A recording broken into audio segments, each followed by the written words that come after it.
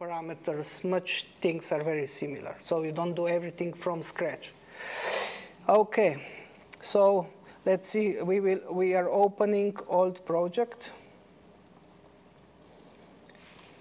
Let me just that I will get IG new par. Where is it? IG new par. I think it's this one. Yes, probably yes. Okay, so now this was the old project. Now I can replace spectrum.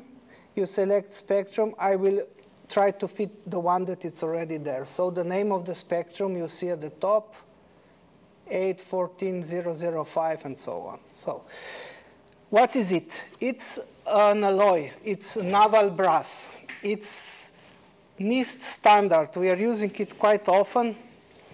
It's well characterized alloy. Main constituents are copper and zinc.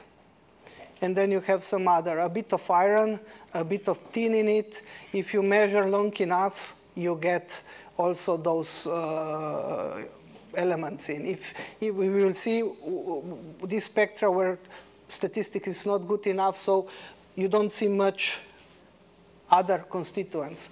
But it's very good testing item. Alloys are nice because you don't see invisible components in them and makes you a bit easier life. If that would be some oxide or steel has carbon inside, these are invisible component in your alloy, makes life a bit more complicated.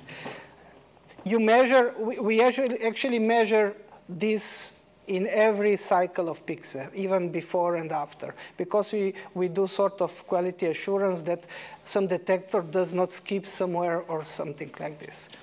Okay, so now we have uploaded spectrum.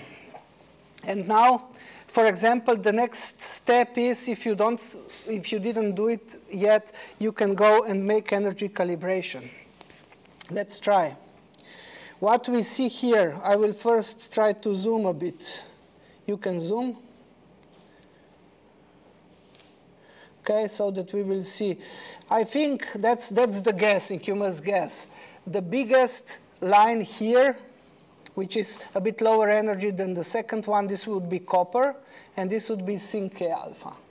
And I know that copper K alpha is at 8.04 keV. So I begin with calibration. Hopefully I will do it reasonably. Let's click it. And I put here 8.04 energy in keV. Okay, and then you see it here. We see it. Human brain see it. That's tin. You see, tin K alpha. I'm afraid that for GUPIX it will not be enough statistics, but we can use it at least as a calibration point. This is now, I have some 25.27. 0.27. These are the values taken from the file I was struggling before to show you. You have it online. Okay, now the calibration is done. Now comes a pain. In GUPIX, you must go through all these steps. First, you should define whether it's a trace element solution in a known matrix. We are using this, for example, you have a plant material homogenized, matrix is cellulosis, and you're looking for ppms of zinc in it, for example. That's trace element in known matrix. Here, we don't know anything. We just know it's alloy. And we need to do that iteration I was also mentioning at the beginning of my talk. Computer needs to assume matrix, calculate concentration, and then correct the matrix and do again. And once it converges, it will stop automatically. Okay, so iterative matrix solution. Setup. We measure this at 45 degrees. Protons 3.03 MeV. This is the charge. I will show you next lecture how we measure the charge on a microprobe. So we know the charge quite well. And then we need to select the detector. As I mentioned to you, somebody should already describe the detector in your lab for you, or you did it by yourself. It will take you quite some time. Measure all the thin standards. So this is the description. That's how you describe one detector after another, several of them in each lab. And usually we like to have them in hand for all the detectors. See, there are many of them. CLE, even SDD that I was showing you on a picture. So for us, this was IGE detector. Okay, it's already there. Everything is there in description. So now we go sample. Sample structure. I mentioned to you, you can have thin samples in PIXE, no stopping, no absorption, easy life.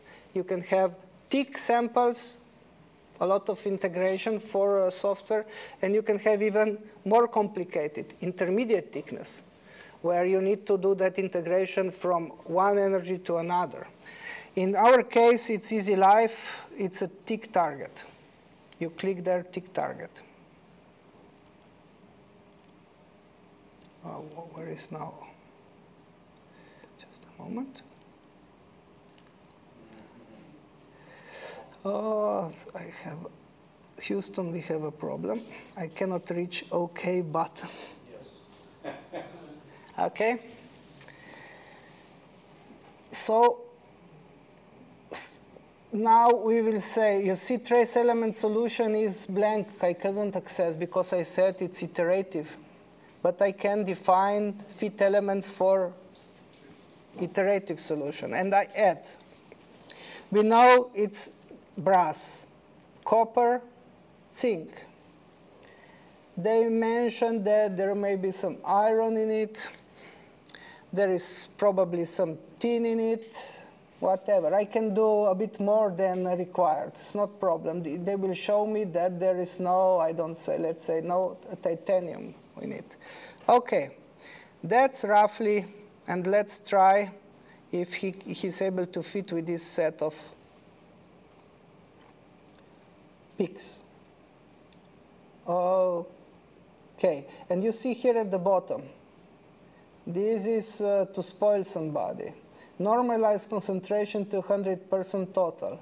If you use this, it's just a sign that you don't know how to integrate the charge, how to measure number of primary protons on your sample.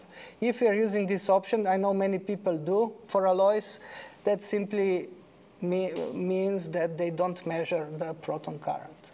For alloys where you see everything in it, it works, like this naval brass. For first stainless steel, they will be providing you wrong answers. So it's a matter of pride, the professional pride, to measure the current on your sample.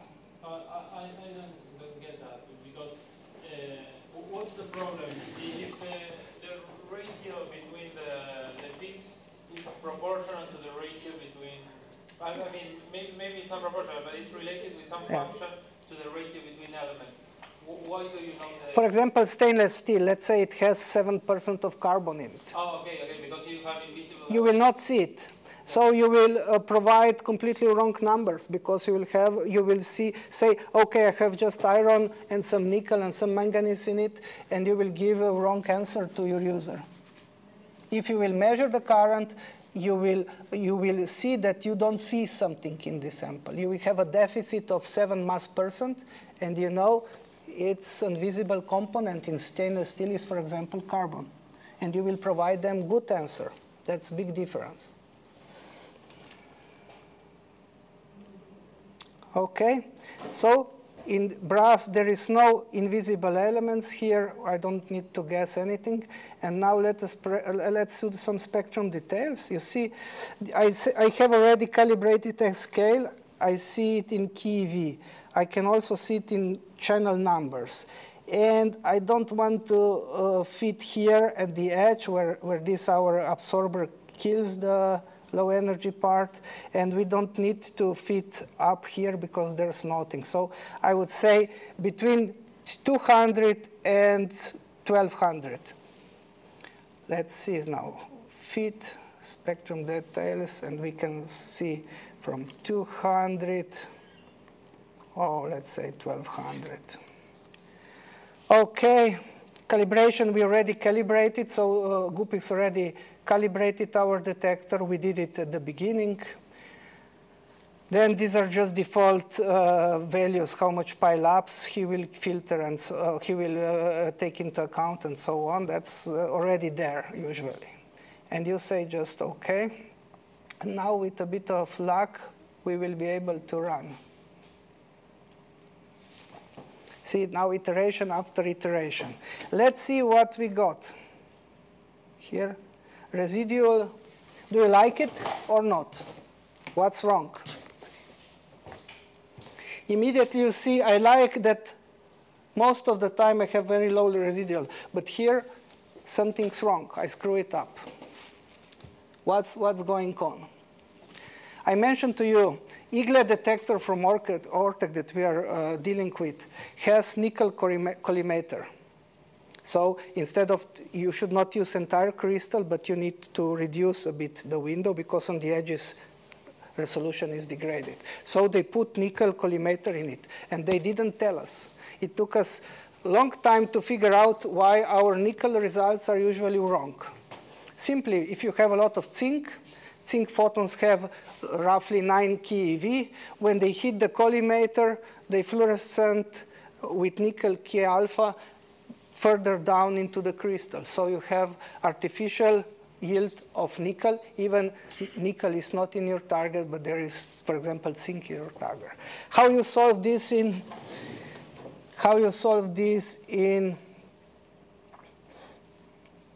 Gupix? You say, do another fit. And now, description of the sample. We define and we add additional element. And we say, yes, nickel. But I don't need ppms of this bastard. This is parasite. And I tell him, I don't like him. It's a parasitic element there. So it will be fitted, but not taken into account in calculation of concentrations. Okay, let's see if I didn't forget something, if I will be able to run again. Okay, is it much better now? Yeah. It is, yes. And let's see what is our, so this is what NIST, the data that they give you for this naval brass. These are mass persons. And let's see what we got. Let's see. We got 62% for copper, 38.9 for zinc. What you say, it's good or bad?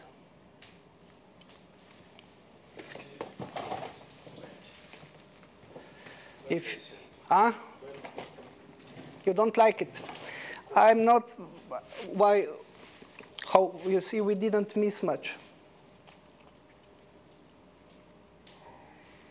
See, let's see here the concentrations. Yeah, 62% and 39%, 38.9.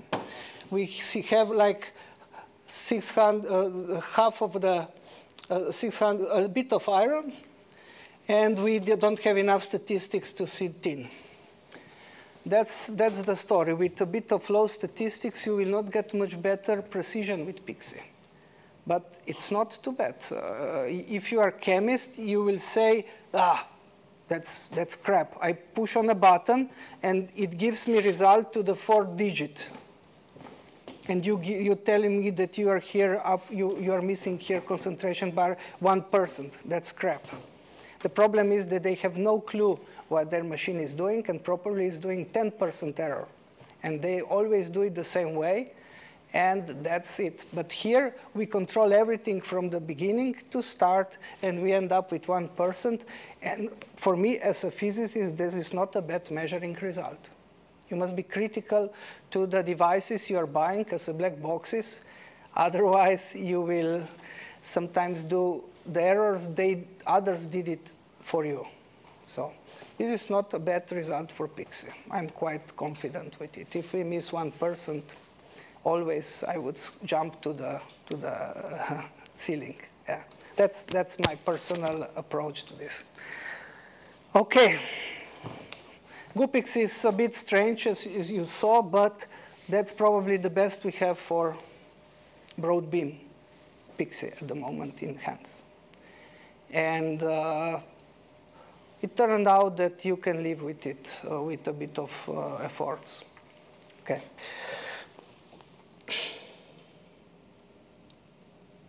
Another 5 minutes, and then we go very short through RBS. Yes, please, questions. Just one question regarding the nickel that is considered as a parasitic coming from the collimator inside the detector.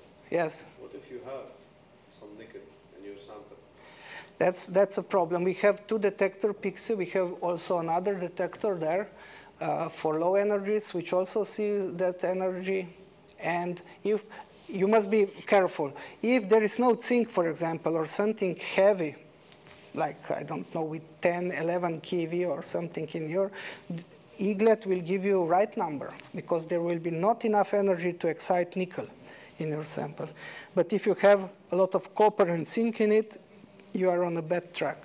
You should use it as a parasitic, and you will not evaluate nickel with this detector. Regarding the H index that is already there, it is calculated by the software, the H value or the... H value is, I would say, when we were high school students, we were joking that when we were doing practical exercises, we got good exact results. For example, millican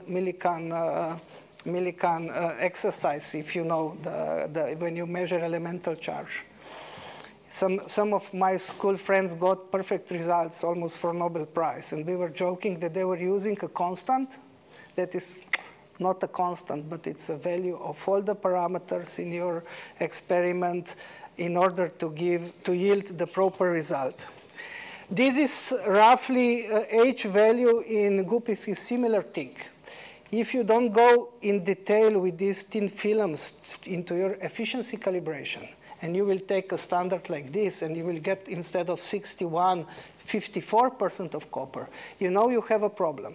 But using that H value properly, you can bring it to proper value. So you solve it for copper, and then if you have enough standards, but not micrometer ones, you don't care much about efficiency, but you do H value, which is also energy dependent. And in the end, if you do a lot of standards, you may end up with similar precision as we did. That's why H is there, because efficiency calibration is not always very successful. Or people don't take time. It's a lot of work.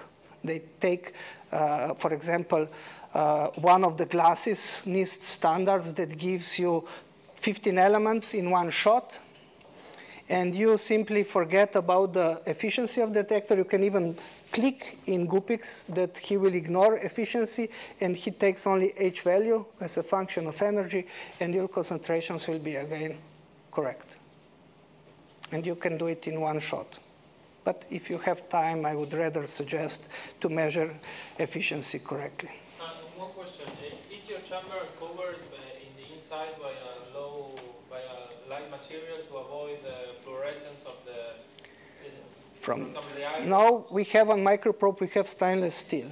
And that's why we need to play quite some times with additional plastic collimation to reduce the yield from the wall of the chamber.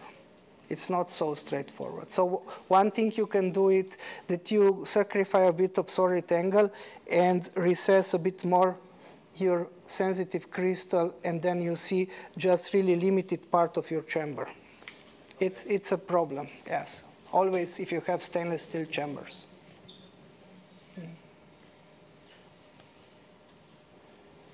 Some another question? Yeah. Concerning the GUPix again, usually don't, it depends upon matrix when you have to add the oxide value? Maybe you have some element that you have. Yeah, especially with glasses. With glasses is usually everything, for example, in glass is oxide. And for me, that glasses are quite, I never worked with them, but I see colleagues. It's a big art to put proper oxide inside that your concentrations fit. Actually, what I learned, everything in glass is in oxide form. And you need to tell GUPIX that everything is in oxide, and then still concentrations are well calculated.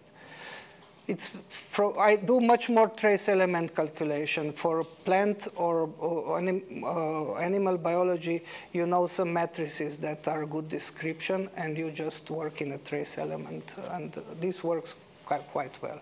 And quite insensitive. If you screw it up with a bit of light element matrix, your result is in such constraints as we saw it.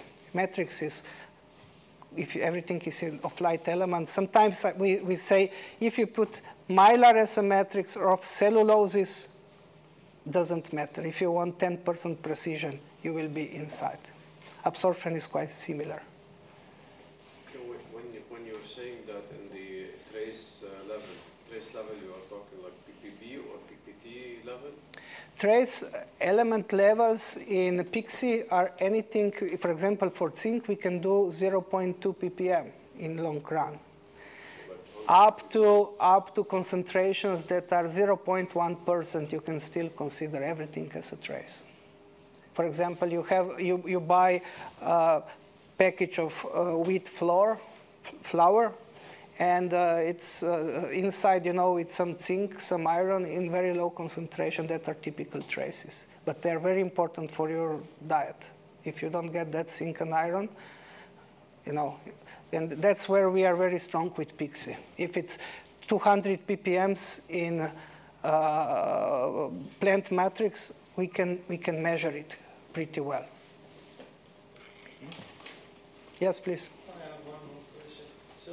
Comparison with X-ray absorption fluorescence spectroscopy at synchrotron light source, the PET-C is more strong or the same order?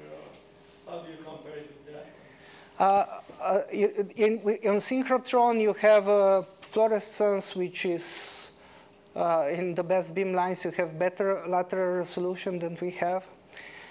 There, for example, you take 5 keV energy, and you can do fantastically everything below, let's say, 4.5 or something, below the edge. But you don't get information, for example, on tin, on some copper, on zinc. So it's, I would say we are still in job because we are easily accessible, much easier than the synchrotrons. We are much cheaper, and in some occasions not worse than they. But I agree, if, for example, one good beamline on synchrotron costs about 10 million or even more. Our entire center, you will see tomorrow, there is about 5 or 6 million of equipment. So these are different proportions. There just one beamline is much more worth than if we work in accelerator centers than our accelerator centers. That's the reason. Okay. Okay, if not, let's do a quick tour on RBS for half an hour. I know that you heard about it, and I will again, Natko, yes. Would you remind me 10 minutes to 4 to stop whatever I did to do one CMNRA run together with you? Okay. Can I have your email address to send you this file right now? Can I Okay. write your email address? He was in CC in the email. Did you see CC? No, She was in CC for the email. Okay. So you just reply to all? Or because I checked it online, I couldn't find his profile. I went to his webpage, but his email address wasn't. Let's do really experimental view on RBS.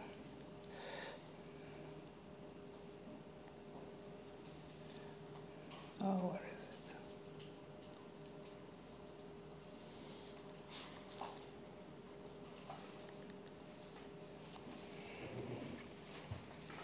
Need to switch again.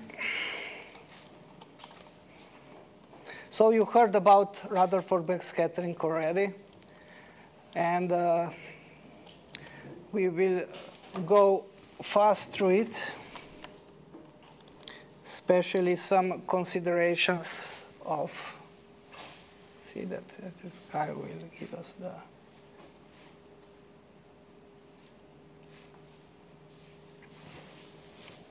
not yet? Oh, okay.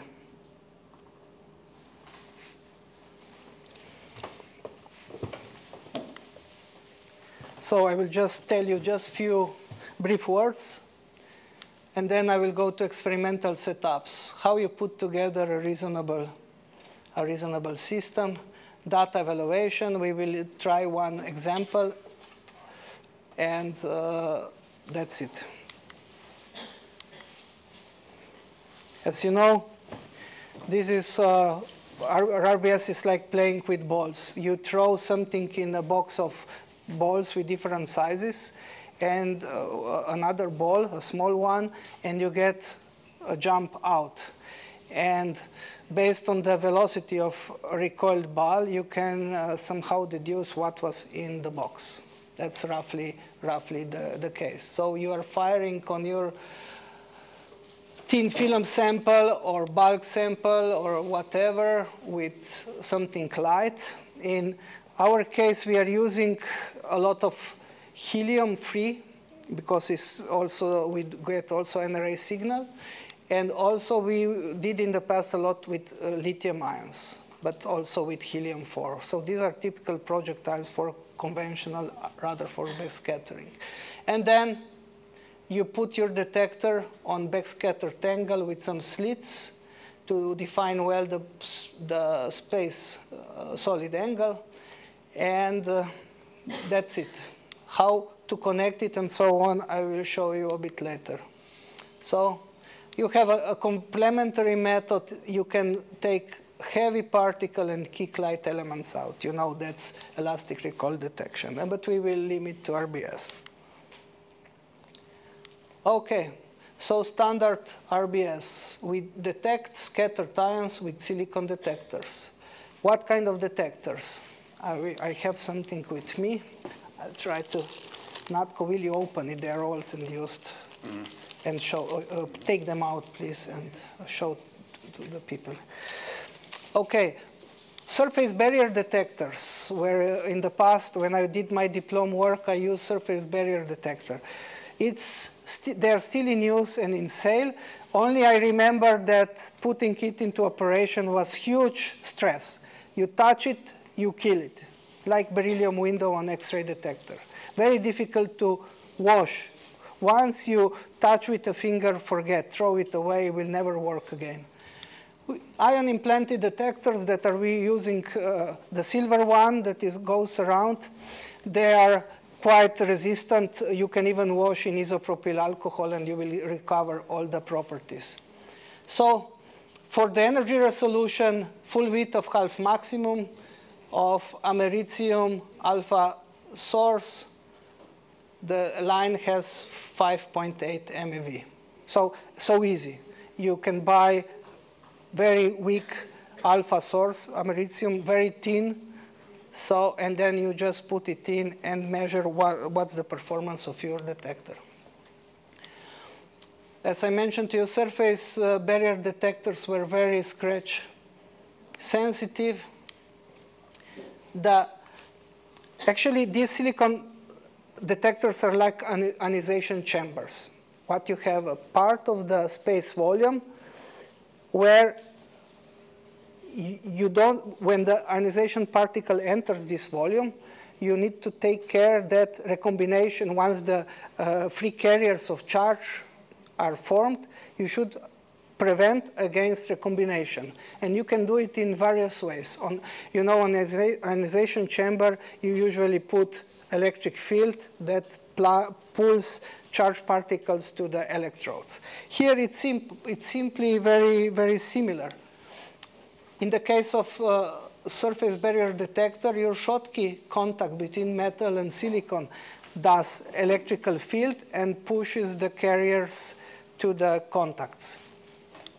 And if in the last time implanted detectors, you do similar thing, but you implant ions and you form so-called this transition layer that collects and pushes the charges to your collection electrodes. You see, this is again, this is from Leo, a book, old book that I recommend all. If you find it in some antique store, keep it on your shelf, because a lot of things are still completely the same today as they used to be in my student times. So you see, this is when you put into contact metal and semiconductor, you got so-called Schottky contact, and this is the electrical field inside depletion, we call it depletion layer.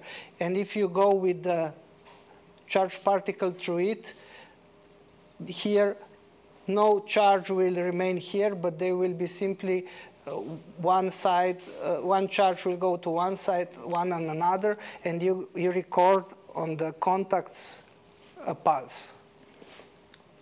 That's how they are encapsulated at the end. This is Ortec drawing, and you can see them, they're going around, how they look like.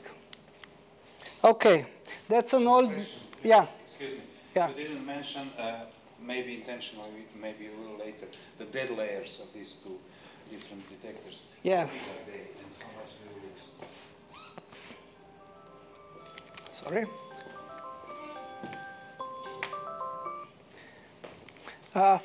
They are typically, I don't know, maybe the contact is 10 nanometer, gold one on surface barrier detector. I'm guessing, something like this. And probably that layer on surface barrier is slightly bigger than on implanted one. Yeah. Yeah. Okay, so if you go to old Ortec catalog, that's how they describe how you connect. So first you need to put their preamp, and you plug to the preamp bias supply, and then you go through analog spectroscopy amplifier and then multi-channel analyzer. Today, we still use this approach, but we have one shortcut. You can take the cable from here and go directly to digital pulse processor. That's, in the recent times, much more common. And good practice rules. If you want to get really good resolution in RBS, please, when you will put things together, try to remember. Connection detector preamplifier as short as possible. Once you go, for example, from chamber, if you have preamp on the air side, how you will do the connection? I'm sending you several feed-throughs here. And please think which one would fulfill the request that I told you the best out of those four. So what is there? Coaxial cable that connects detector and your preamp has a property that it's called impedance. And you should not interrupt it on this way. What is interruption? For example, you go just with a normal wire from your detector to the inner vacuum electrical feed-through.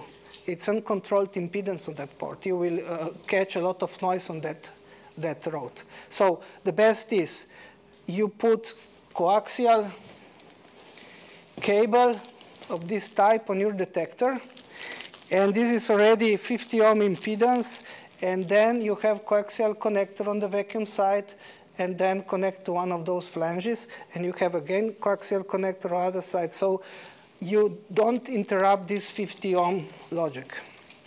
This is also a cable, please pass around. That's also important.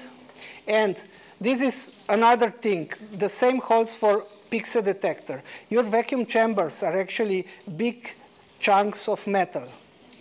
And your shield on the coaxial cables, when you bring it out of the chamber, should not come into contact with it. So one of the flanges there fulfills this requirement, please think which one is the best out of those 4. That's a task for you. So don't come into contact with your chamber at all. The earth definition of your detector should be done by either by your digital pulse processor or your spec amp, not by your chamber. Coaxial shield on coaxial cable should never come into contact with your chamber. If the cables from preamp to spectroscopy amplifier are quite long, try to use preamp with higher gain. Historically, we were using, I will show you, this normal preamps. This is Canberra model. You have also Ortec has equivalent. And their gains are actually quite low. And we were buying new detectors, but it was a big struggle to get like 11 kV then in RBS. In the last time, you see how we make it. This is the interruption between the earthing of the chamber and the earthing defined by these shields of coaxial cables, even to the preamp, from the spec amp 5 meters away in your rack. As soon as we got some ohmic contacts here over resolution goes from, I don't know, from 10 to 18 kilo electron volts. So it's bad. Try to avoid it. Yeah, but the impedance there is not constant. Not constant. For this is not the best. I will show you even better solution. Here you have LEMO fit through, if you know this one. Yeah. But here you see there is a problem. You have conflat flange, and you have a chamber there. We usually put Witton gasket. Witton gaskets are round, substitute for a copper gasket. They're also in one of these enclosures. And we insulate the screws. So the flange is on a potential of your preamp and digital pulse processor along the way. No contact with the chamber. And then this is inside. That's how it looks like. You have some holders for your detectors. They should not be in contact with you. You have them usually in some insulating ceramic or plastic enclosures. If you want to have good mass resolution, put your detector as close as 180 degrees. If possible, 170 is quite standard angle for many labs. And then, if you have this thin americium source, you measure this spectra. This is logarithmic scale. Actually, on linear, you see only one peak. And you check his full VTEF half maximum. If it's 11, and Canberra tells you that it's 11, you did a good job. In our lab, this was a bit struggle. It's really difficult to put it in real conditions and have 11 kV until we didn't get in the lab first cool-fed preamps from Amptec. Now this is quite standard. For example, this is now silicon edge. And you see both silicon isotopes here. And this, if you want to fit with Siemens array, it's better if you take 10 kV for the resolution than the specs 11. So if you do it well, you can sometimes even surpass the factory given resolution because they always do it on a safe side. They put it a bit more, otherwise you would complain, I cannot get it from you. If you do RBS, of course, and if you do PIXE, I mentioned before, charge measurement of incoming ion dose. You have several approaches. The easiest one many of us are using is you connect your sample through the charge integrator to the earth. Yeah. Yeah, thanks. Okay, so if you want that this works, that secondary electrons wouldn't escape, please use some battery pack with voltages above at least 100 volts or more, so that all secondary electrons would come back. You can insulate entire chamber. Also works in some cases, but it's a big antenna. Our charge digitizer doesn't like it. Sometimes there's always some stray current measured. And then you have in-beam devices. When I was your age, I got IAEA practice in Rosendorf. In '95, all the chambers had choppers that I am using in my case as well in the labs. So I will show you. So they're insensitive, these in-beam devices, to secondary electron escape from the sample, type of the sample. They don't care if your sample is insulating or not. And I will show you two types. One is quite simple. You have 2 cylinders, and you put inside a mesh. Here is a mesh, looking from a side, with roughly 4 lines per millimeter. And the beam is coming, like 20% of the beam end up on the mesh, and you put it to the charge integrator. Also on the mesh, you get secondary electron escape, and you put these 2 cylinders here on minus like 500 volts, and you have very stable in-beam charge integration. You don't care what's on your sample. You will always tell correctly how much beam goes through to your sample. And alternative, which we are using on microprobe, you rotate such chopper in your beam, and you then integrate the gold backscattered signal, gold peak in your EBS. Okay, now. So the first one is not appropriate for the microbeams, only for no, probe. Just for broadbeam. The chopper is appropriate for microprobe. Okay, now when you start RBS, you must do an energy calibration based on what you get on the surface of your sample. So because scattering, edge of your scattering box in your spectra is simply multiplication of quantity called kinematic factor, just function of both masses and angle, and depends on initial energy. If you know initial energy, you know your element and the angle, you know what should be the energy there on the edge of the box. And then you take, for example, tantalum, rhodium, molybdenum, tittle, silicium, oxygen, and you check what were the channels on the boxes, and you calculate what the energy should be there. If you did it correctly, usually calibrations are quite linear. In this case, you see it was energy you calculated as 11.5 keV per channel times the number of channel plus 21.8 keV. That's connected with the question of NATCO. What this offset here means. Each detector has small dead layer, and thicker the dead layer, thicker this linear, larger this linear offset is.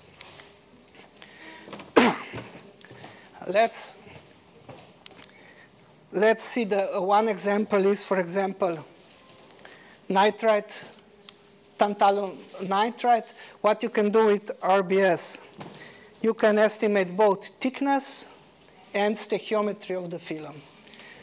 This is the tantalum box, and here is the substrate. Front edge here indicates that you have tantalum there. If you check what is the energy here of these channels, you know that it's tantalum box. This box belongs to elemental tantalum. And if you have charge normalized measurements, if you have some nitrogen in your layer, this box is correspondingly lower. And now, depending on the thickness, these boxes can be wider or narrower. That's how you estimate then at the end the thickness. Okay, I will show you now a short example with Siemens array on these aluminum oxynitride films. We did a long time ago with assistance of the agency in 2005. Let me see if we will manage to. Let me just.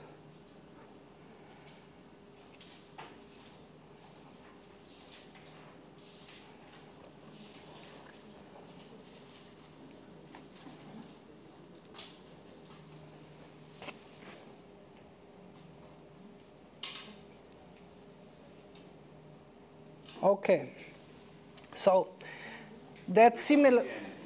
Oh, shit. Let me try to. Just mirror the display, don't double the display. Yes.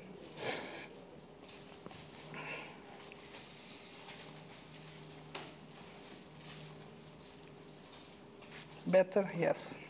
Thanks, Natko. Okay. So, this is Siemens array. Author is Matej Mayer from Garching.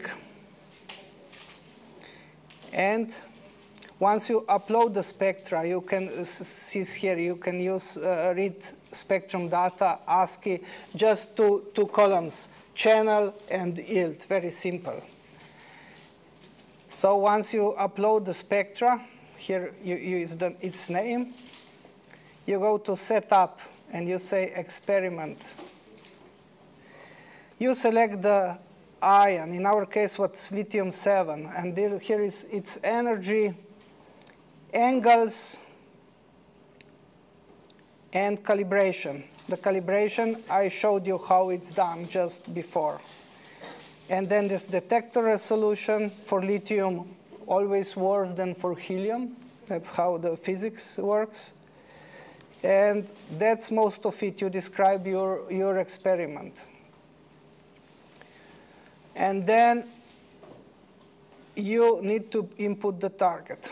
What was the structure there? On the top, they put gold. Then comes aluminum oxynitride. We don't know this, how much any of those is. With ordinary RBS, it will be a big pain. We cannot separate whether it's oxygen atom or nitrogen atom. This is beyond the ability. And then they put here a tantalum, and then etched silicon. We can say that there is no much oxide here, it's silicon. Now let's see what we can do with lithium with 4.2 MeV. Now I'm already putting the tentative answers for gold.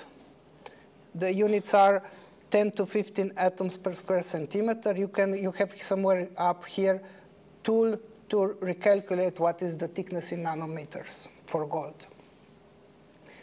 Then comes aluminum oxynitride. This is one of the gases. I put some for nitrogen, roughly 1, 1, 1. We will see how good description will be this for the first iteration. And then next, tantalum is there. And then next, with finite thickness, and then you put silicon with some great number. That means silicon substrate. Let's see the calculation. He will ask me for cross sections. I say, take everything Rutherford. For lithium-7? Yes. Yes. Isn't it a little bit too high energy? No, it's okay. Okay, so I deliberately put here logarithmic scale. If we put here linear, doesn't look too bad, our first guess, you see. Okay, what's worrying is this, what the hell are these boxes here? This box and this box. If you put logarithm axis, you can see it much more pronounced. Something's wrong. Our task is to understand what was that.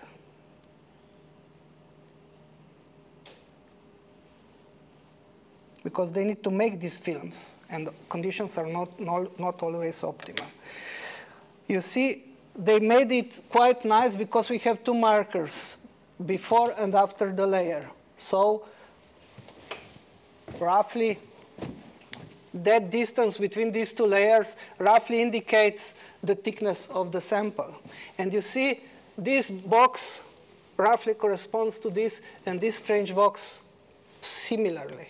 So there is something actually in this layer here in between. Let us guess what is there. We go to target. Sorry. We keep the golden layer as it is. And we will add 2 more elements in this box. Something is wrong in these layers.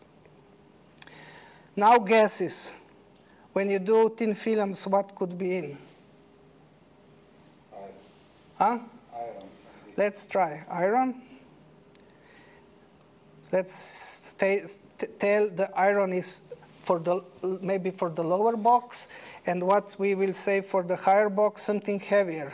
What would you say? Some gas, doesn't matter. Nickel is almost iron. I would take something further up.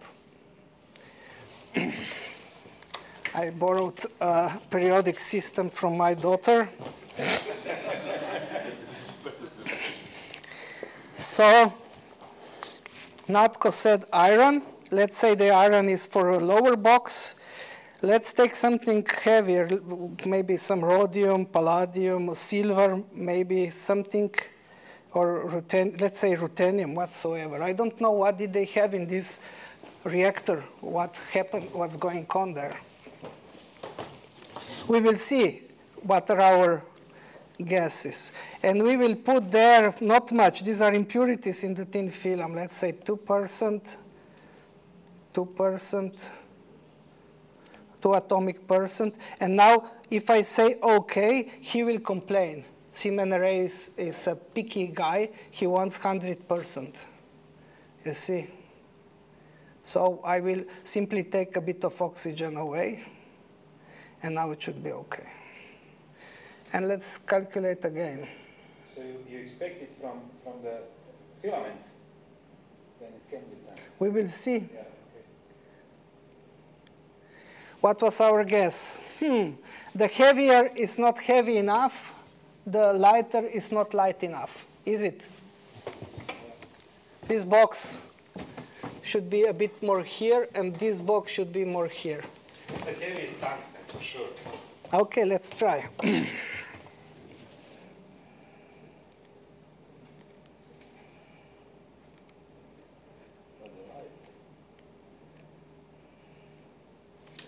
Let's try tungsten. I wouldn't say tungsten Natko because you have a valley there in between. Gold. It's too close. Yeah. If you agree. But let's try to see what's something lighter than iron. How far down you would go? So iron is there. We go down the road. Where we will stop? Your guesses. Why don't you combine with Pixie so you know everything? Yeah. Where would you go? Titanium. Scandium. Let's do scandium. Okay.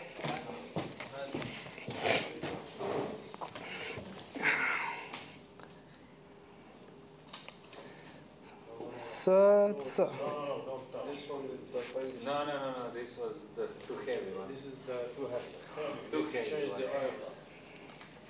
Then let's go lower, huh, guys? No, you didn't touch iron. That should be. Sorry. Iron should be tungsten. I don't know. You claim it's not. You know better. Let's go less than tungsten. Okay. Let's go to silver, for example, or ruthenium. Yes. Come on, ruthenium.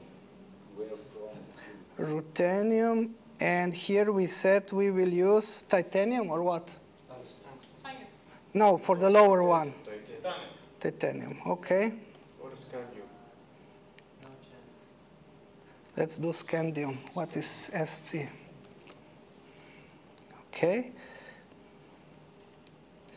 And then we say calculate.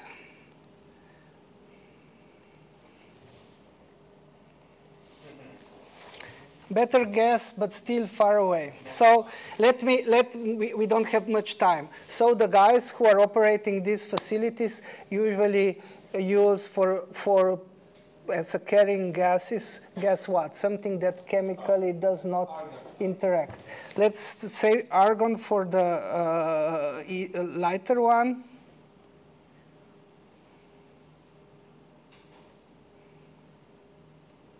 So instead of scandium, we say argon. And what we will use for the heavier one from the same class?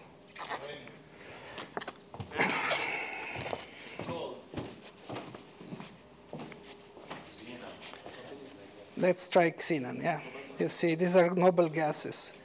Yeah. So for us all, I was so shocked when one finds out that noble gases are there, stable in the film. Yeah, this was the last guess. I would never say this. See?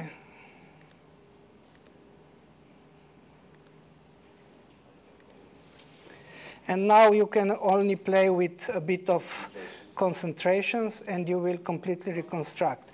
And the story is not over, but we will stop here. You see this peak here, and you see this peak here. Again. And their separation, their peaks, and their separation is the width of the box. What would you say, what are those peaks? Surface.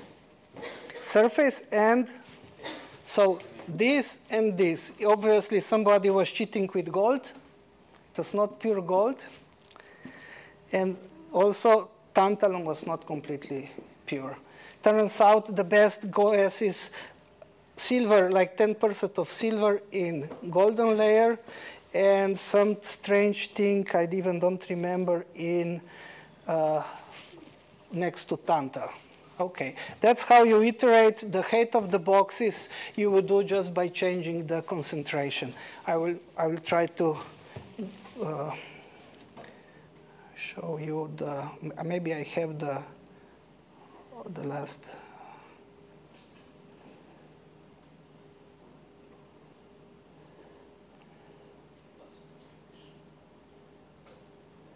Let's see if it's the correct one.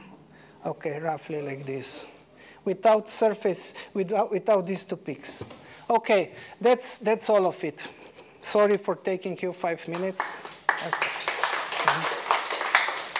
Just one question. Yes.